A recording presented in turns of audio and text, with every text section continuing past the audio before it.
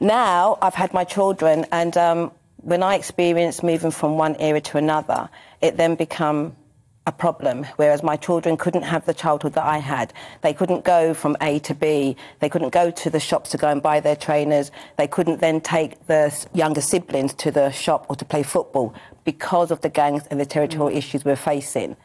So I've seen that the children are suffering a lot more than what we ever did. I think that back in the days when we were grouped together, we were called friendship circles. It's really distressing and disappointing to know that if a group of kids today are grouped together, it's called a gang. You've labelled them already. Poverty is on the rise. It's ridiculous. The amount of children that are going to bed hungry, that are leaving in the morning to go to school hungry. And the thing is, this is not being picked up by the special needs department in schools.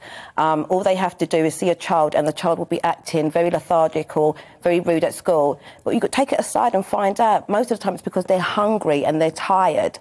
So a lot of these failings are happening with our children, and it's really unnecessary. And you've got children, right? So what, you've got three kids? I've got four. 4 kids, 3 boys, though? Yes. And 1 girl? Yes. Presumably. And so what ages are they? OK, so I've got a 28-year-old, I've got a 25-year-old, and my youngest boy is 14, and my daughter's 21. And do they all live at home? Or they live at home and around the area, so we're still very, very a close-knit family. And for them then, because you said when you were growing up it was quite a free place, and I mean when I was growing up, because I'm old, it was a fabulous place. You know, you'd go out. I mean, I used to go to the fields where my parents, as I kind of grew up partly in Essex, and we'd go off to the fields, and there were huge fields, farmers' fields, and we'd be there and it'd just be us and it was fine. But you can't do that now. Can't do that now. You can't do that now. Isolation is a big word, and it didn't just happen through COVID and the pandemic.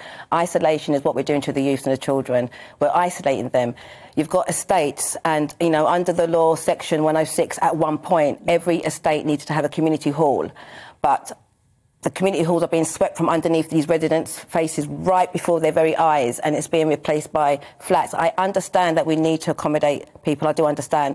But then there's other solutions we can have. We can build more tall rise. We can have more people connoisseur at the buildings to make sure that people are entering correctly and whatnot. Give us back our youth clubs. Give us back a place that the children can go and learn and have productive learning, homework sessions.